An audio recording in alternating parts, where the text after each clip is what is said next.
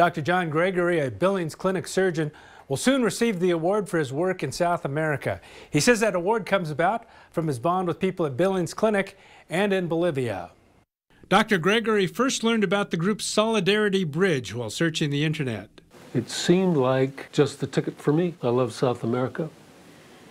I wanted to experience mission work. Since then, he has brought his surgical skills to Bolivia 10 times over the last 13 years. What we'd consider modern surgery. And we were able to supply them with enough of those materials that they could get going. But more importantly, we were able to help them, mentor them through the first dozens of these operations. Our aim is to increase the capacity of the local medical communities there and help more and more of the surgeons there gain more and more skills so that they can help more and more patients who need them.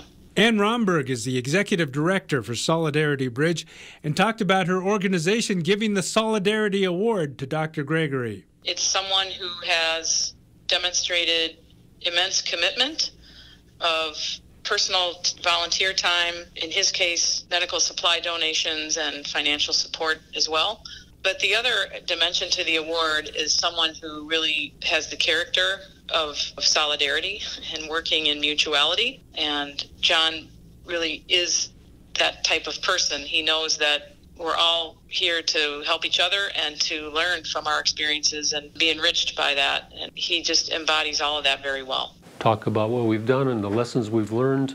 And it's something the Bolivian doctors and nurses also appreciate. They always love it when Dr. Gregory's planning to come because they know that he's a very respectful and wise, learned surgeon that they will feel comfortable with and learn a lot from. Sort of a character builder because you're forced to slow down, consider your moves, take nothing for granted, and that truly has been a growth experience for me. In Billings, David J., MTN News.